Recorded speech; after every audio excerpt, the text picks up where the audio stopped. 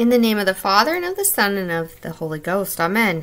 Father Joe Moreno's case is at a standstill, and it's really horrifying because a murderer or murderers are literally running free in the Catholic Church with the consent of the governed.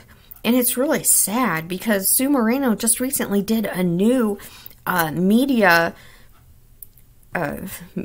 plea over the nightly news about it, and the police just sit there. They do absolutely nothing. I know Gavin Fish was sued unjustly by Michael Archer over this case because he wants complete control over this murder, like he wants to patent it for himself and hoard it all to himself.